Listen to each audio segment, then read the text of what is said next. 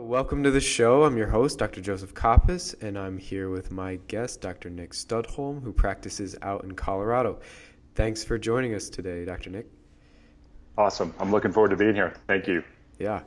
So we were going to talk today about some sports performance, specifically as it may relate to maybe soccer and running. Those are certain areas of your interest. Mine as well, and you consult with a lot of athletes in those worlds, so I'm really excited to hear what you have to talk about. Absolutely. So I'm interested with every guest to find out how they got into their particular area of interest or their field of interest. So what led you to this path? Well, I'll try to be concise. I know that's hard. So I've been in practice almost 20 years, and so it's definitely been an evolution. I grew up playing sports. I grew up actually seeing a chiropractor for that reason, and I felt like every time I had a minor injury, they had the ability to sort of get me back, whereas I was told to rest by other professions.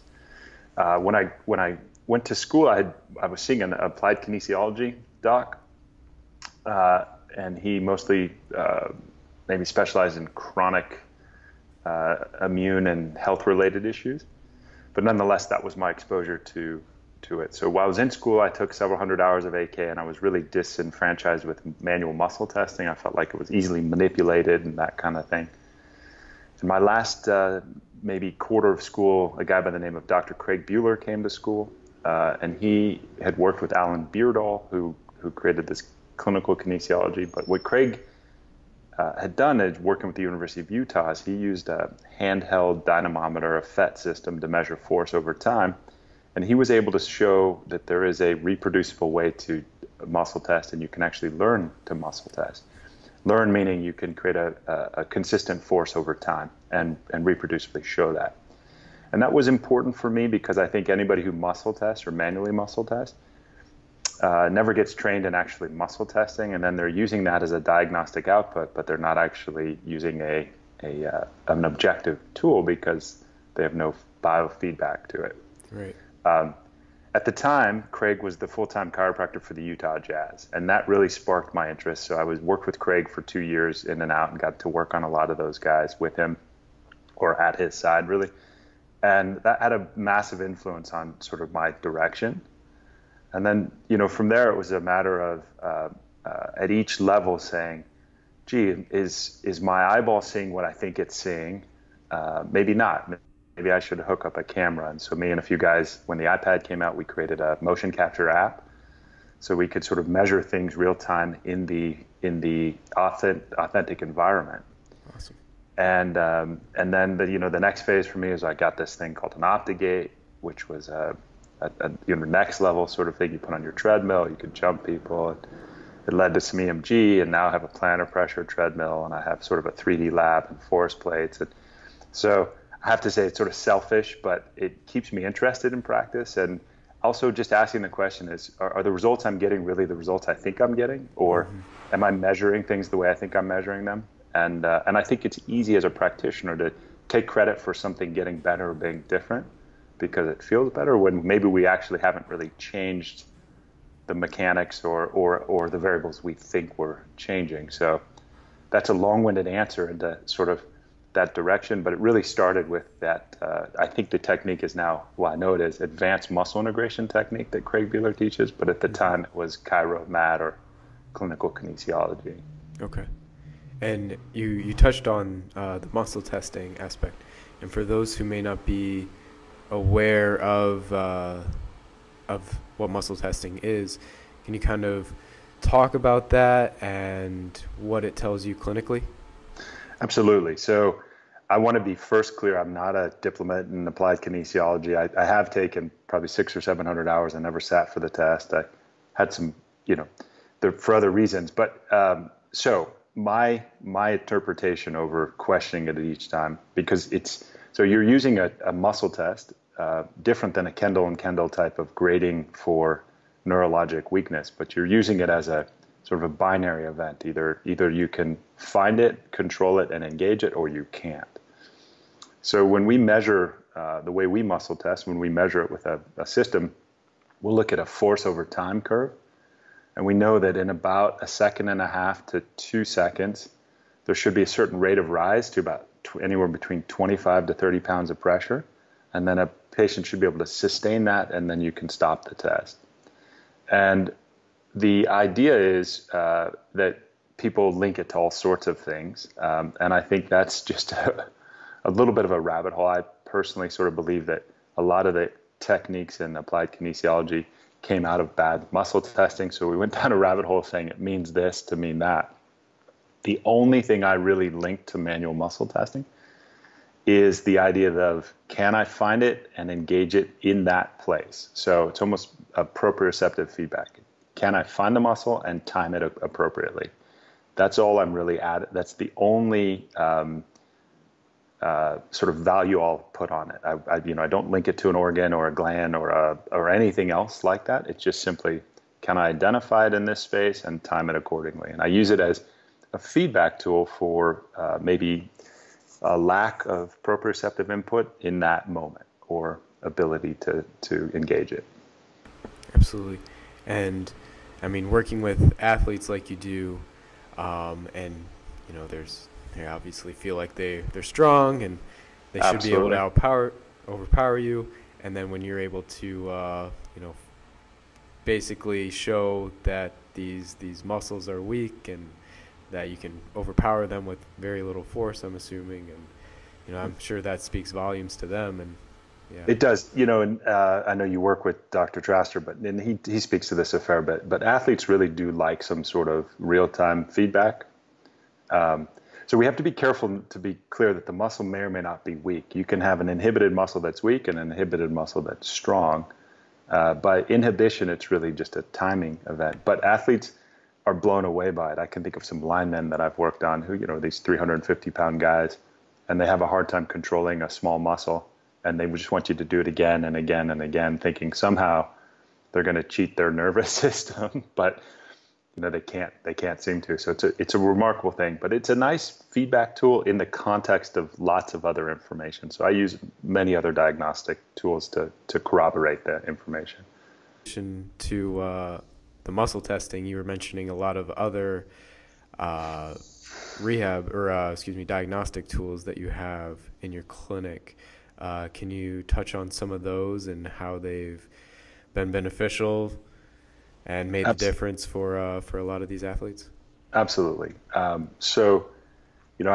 We look at gait in every individual, walking gait, running gait if we can. We have a plantar pressure treadmill, but that will measure all of the temporal parameters of gait. So heel strike to foot strike to toe off, and all of the time spent there, the distances, the pressures, etc. I have what are called IMUs, which are inertial movement units that you hook up to different body parts, and it creates a 3D avatar of the individual, and therefore can give us joint angles of movement. And gait has some good normative data, and so we'll hook up that. We have EMG, which mostly I use as biofeedback because there's a lot of issues with really what is EMG telling us. And we have some force plates. All of that information, because walking, for example, as you well know, is mostly a subcortical thing, and so it's mostly reflexogenic. Mm-hmm. And hopefully you're not using a lot of executive function to walk. Hopefully. So as you're in single support, for example, or in stance walking, we can see really what kind of control you have at the hip, which might be very different than a step down, although it might also correlate. But a step down could be a very conscious, frontal lobe driven event where I'm consciously focusing on the step down. My control might be far greater than what it is in gait. So gait's a really neat window into what is an opportunity, and then I might link that to my muscle testing, see if there's a correlative. Mm-hmm.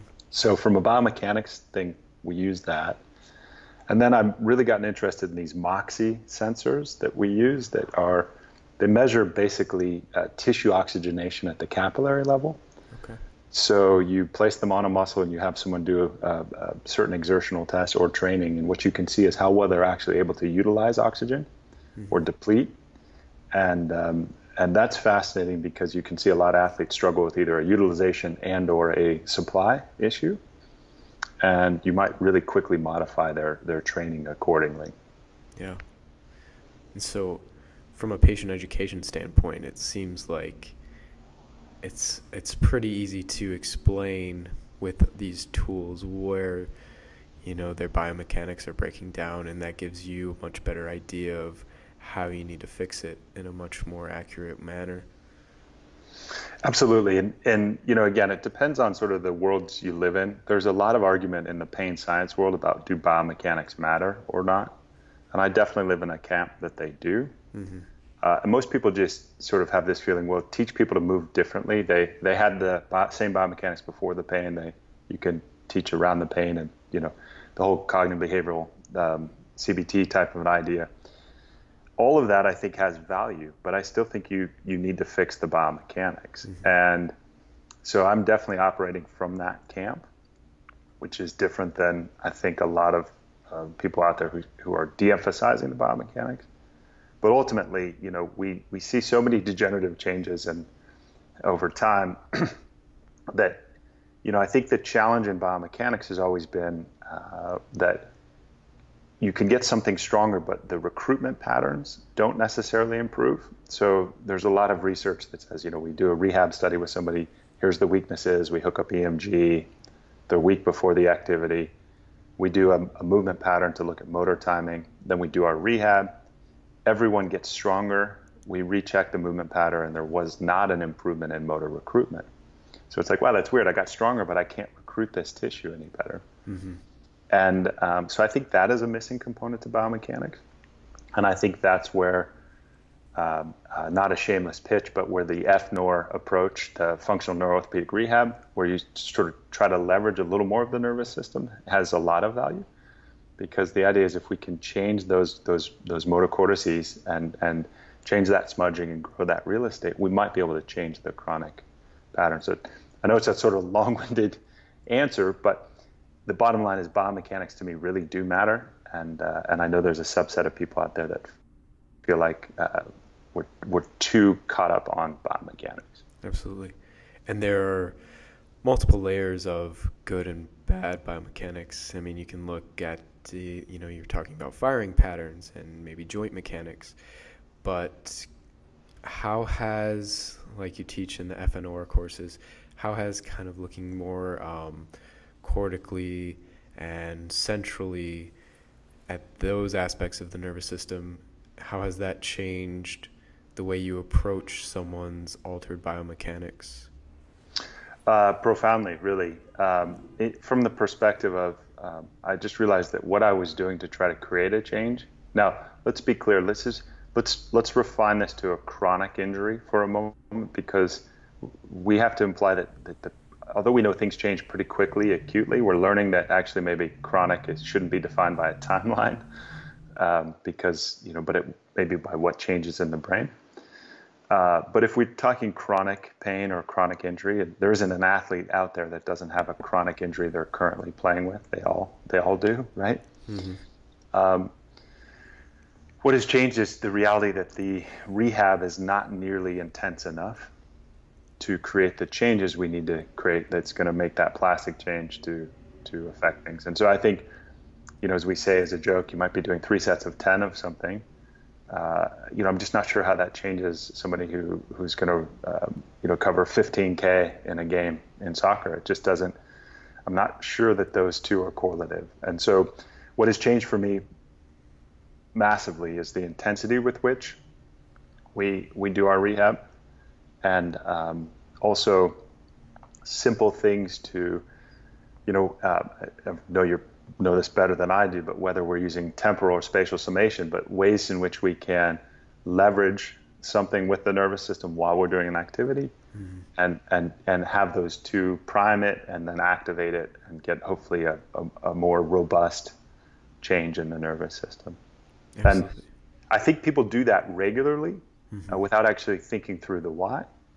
And it's just helped refine the process. So instead of somebody juggling on a gym ball or a Bosu ball or something ridiculous, at least, if we're doing something to affect the nervous system, we have a thought process to the why, and then what we want to leverage from there. Absolutely.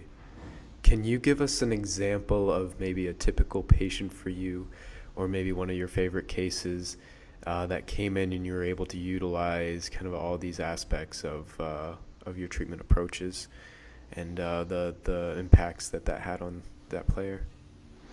Yeah, so it was interesting. I think of one player in particular who was playing in England, who had some really chronic low back pain. Mm-hmm. The kind of pain where he had difficulty. So he'd play through his games, but in the UK they call a grocery cart a trolley. But when he would shop, he'd push the trolley around after a game and said his back was killing him. So it was really a matter of just his life outside of the game sucked because he had this back pain. And he had been with this for many years, and he had, in theory, seen lots of people. Now, that said, I have a ton of failures, so it's not like everyone who, but this was a neat case. So interestingly enough, he had a fracture and a pin was put into his left foot. And so in a break he'd had many years earlier, and as we took him through our movement eval and our gait, it became very clear that there was an issue in that left ankle. And when I asked him how the left ankle was doing, he said, "Mate, it's great. It's totally healed up, no pain, nothing." But for me, it was really a movement component to his dysfunction. So he also had, this classic pattern of peripheral nerve irritation around his cluneal nerves, and I wouldn't have considered that in the past.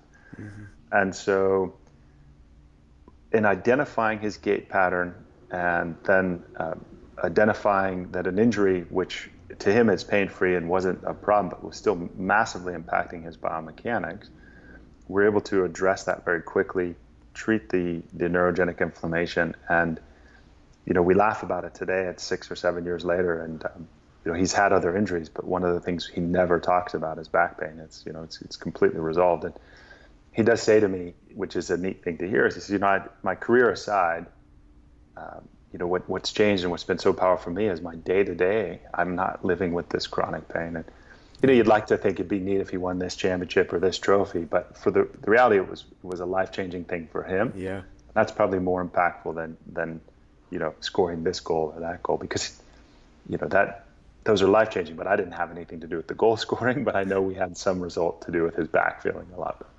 Absolutely. And, everyone had been treating the back, and yes, we did some things for the back, but that wasn't the key component really in this case. Mm-hmm. Yeah. And is that something you see a lot with these athletes, as far as having maybe long-standing issues following a long career in sports, where now they have these maybe seemingly random injuries that kind of result from years of playing on poor biomechanics? I think so. I think these athletes are masterful compensators. And again, this is no research to support this comment, just all opinion. But they're master compensators, and it's really until they've just blown through every possible compensation that they start to break down. Yeah. And you see that, and they're being put back together. And when you're inside these clubs, you get to see that in some of them the care is wonderful, and in some of them the care is really average. And it speaks to a whole nother side of medicine where you're just barely paying a staff to be there, and you're paying these players millions of dollars, and it's sort of an interesting conundrum of why you're not bringing in that quality. But the other side of it is, interestingly enough, at that level, some of these guys just get sick of showing up every day and training, and they've been doing it since they were 9 or 10. Yeah. And their interest level in getting better sometimes wanes a little bit. So one exercise more outside of, or is hard to do.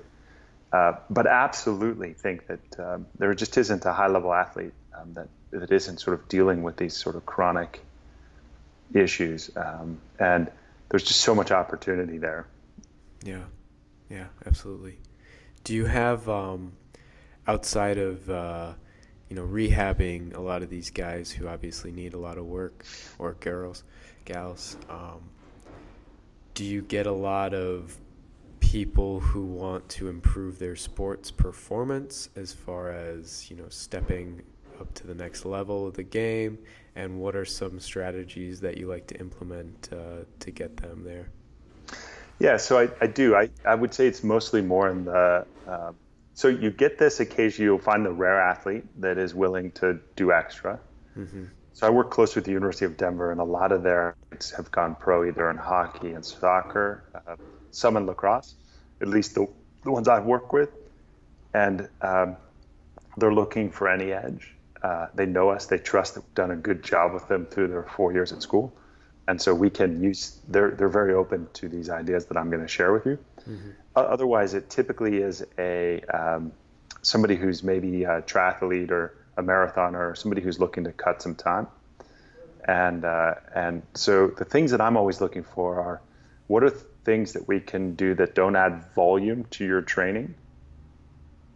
So there's no more physical demand as it relates to load on the body or tissues, but that will improve. Mm-hmm. And there's two that come to mind. I mentioned the Moxy sensors.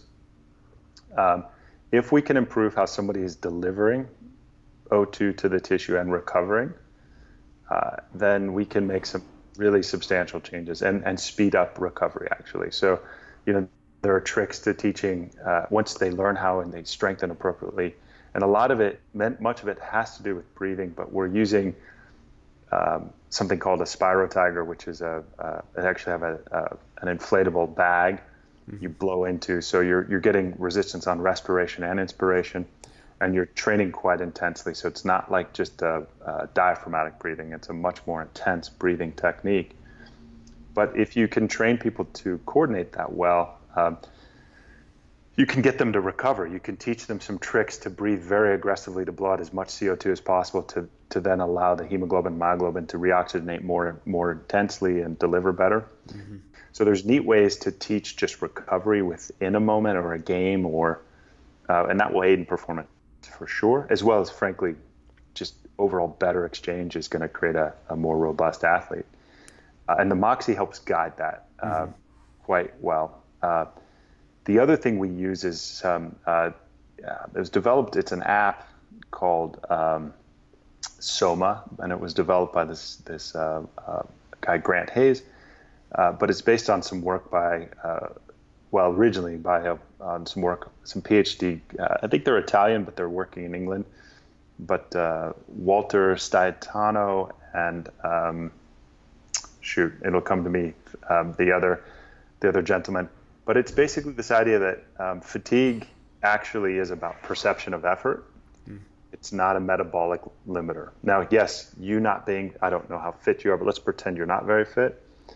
Yes, then fitness is going to be a limit to your fatigue, right? Right. But let's assume that someone's quite fit. Mm-hmm. What they're able to show is, in a variety of very interesting studies, that people stop because almost of a level of disinterest. So.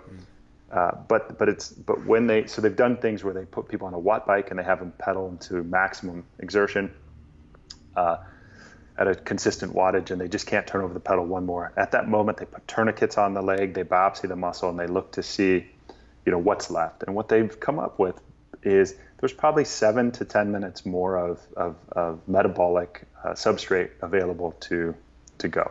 Mm-hmm. So the question is, why does that person stop? And they also show that if they stop them right there because they can't do one more thing, and then they say, for the next 5 seconds, go as hard as you can, they can actually produce 2 or 3 times the wattage they could produce. And the idea is there's the perception of effort. So if you only have 5 more seconds to go, the effort's worth it, right? Yeah. So they're not shutting down because of that. And so the idea is if you can train the brain, almost teach it to be fatigued, if you will. Mm-hmm. So the idea is you do these terrible, like a Stroop test, for example, and you might do a Stroop test for 30 minutes. And the idea is you're inducing this fatigue, and then you're training on that cognitive fatigue. Mm. And the research is pretty cool. That shows that there's very little change in your heart rate, any of these markers. So there's no increased metabolic demand, but your perception of everything you do is going to be more challenging. Over time, though, you become more efficient, and that's what the research is showing, that over time these guys are it's 130% longer time to fatigue. Their speed is better. Their recognition of things is better later in a game. Their ability to think under fatigue is better. So for me, that's just the next frontier of those last few bits. And it really takes, maybe 3 30-minute sessions once you've built up a week of doing these activities. Mm-hmm. And there's just no added physical load, right? Yeah. So it's a really cool way to enhance your performance, to increase your time to fatigue, to have better decision-making under fatigue, but for no added volume. Yeah, that's brilliant. So trying to train these guys after they're already at a level of fatigue so that when they're in the competition and they get to that point of fatigue, they are much better prepared for it than that's the thought. Yeah, and there's just, you would know the neuro better than I. There's some thought about the buildup of adenosine, mm-hmm. Essentially, and that it's partially why caffeine works, but either the brain becomes more adept at dealing with this buildup of adenosine, which normally makes you tired, or you start to just create more ATP over time. Right. But the fascinating bit for me is you think about, now I know one of your colleagues, Dr. Mike Trzwicki, goes up to University of, is it Cincinnati? Cincinnati, right? Yep. Mm-hmm. And they've shown a reduction in concussions that I think they're somewhat linking to speed of recognition of things. Yeah. They do a lot of that type of training. They may classify it differently, and again, there's been no research done with this app on that. But again, my thought process is, if I'm in a fatigue state, and that duration to fatigue is longer, and I'm in that fatigue state, and my speed of recognition of things is still quite high relative to what it was, mm-hmm. my decision making is better. Maybe you can also reduce concussions because you see that thing coming, or because it's not terribly different than I think what they're trying to do at Cincinnati. Absolutely. For different reasons, but I just don't think right. they're inducing the fatigue. Mm-hmm. And this is the thing about a FitLight or a Dynavision or those kind of things. I know we might be using those to map the superior colliculus or something like that, mm-hmm. but they're not, or for whatever reasons. But if we think about them as a tool to create fatigue, people aren't doing them long enough to induce the fatigue we need to, according to the research, to create this improvement. So it's pretty stinking monotonous stuff, but the upside is incredible. It is, yeah.